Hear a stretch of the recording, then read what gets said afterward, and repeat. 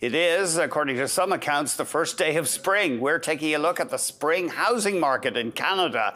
It's often a peak season for demand, and home prices apparently stopped falling in February, indicating buyers may be back in the market. We have got more now from Robert Kavcic, who is senior economist at BMO Capital Markets. Robert, it's great to see you. Thanks very much for coming on the show. Sure thing. Thanks for having me. Walk us through what normally happens at this time of year before we get into the outlook for prices, please. Seasonally, well, it's a very quiet period right now. Obviously, we're still in the dead of winter. You can see it outside right now. But as we get into April, May, and especially into June, you see a lot more listings come back onto the market, and you see a lot of pent-up demand come off the sidelines. This is going to be maybe a little bit of a unique spring because we have seen over the last year or two a lot of listings held back off the market because conditions were very weak. And at the same time, you've seen the market adjusting to higher mortgage rates. So a lot of pent-up demand has been kind of building in the background that hasn't kind of been let out yet because of those high rates. So it's going to be interesting to see how those two forces meet and which one ultimately wins out, because right now the overall balance in the Canadian market and some of the local markets like the GTA are actually pretty neutral right now. Pretty neutral. You have some fascinating figures here. So you say over the decades, real estate has tended to increase in value at around 3% in real terms. And then we have inflation, let's call it about 2% now. I know it's a bit higher. So you say at that, say 5% nominal price growth, if we had that, which sounds pretty good in the housing market, it would take until early 2027 before we got back to the 2022 peak in home prices? It could take a while, sure. And that's indicative of how stretched the market was back in 2021, early 22, when the market was really running on the back of zero mortgage rates, zero interest rates, deeply negative real mortgage rates.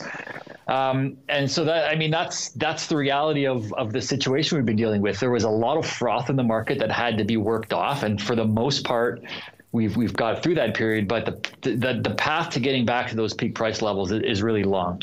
And I know that sounds like a long period of time, especially in the environment that we've been used to, where prices are rising steadily year after year. But if you look back through past housing cycles in North America, obviously the post-2009 case was an extreme case in the US, but even in Canada, we've had markets like Calgary go through 5-6 year periods where prices were down from peak levels.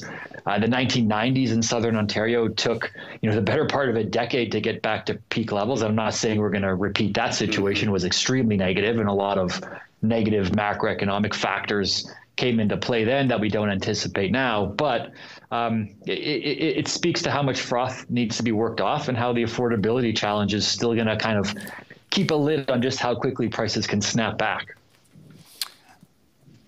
I mean, we have the population growth and we have this cultural propensity. People want to own a house, so that will tend to inflate values. Is there a case, though, that we're just investing too much of our national wealth and productivity in housing? Well, this has been an ongoing issue, right? Where residential investment as a share of GDP has been pushing record highs for a number of years. And is it crowding out investment in other areas? Maybe. I mean, Canada has this perennial productivity problem where we tend to underinvest in things like M&E and intellectual capital, and we tend to have this underperformance of productivity over time. Is that part of the reason? It's possible. It's also just the natural response to the reality that when you're bringing in 1 to 1.5 million people per year into the country, you're going to need a lot of physical investment in the residential side of the market, just out of necessity. So that's kind of what's driving it at the end of the day. And it's actually, it actually speaks to the need right now. And we've kind of been of the view that we're never going to double and triple the rate of housing construction as policymakers have been pushing for. We've said that from day one. It's just not going to happen.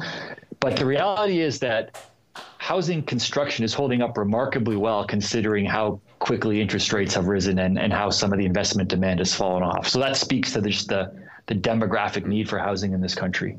Did you say we're bringing in 1 million people? I thought it was more like 500,000.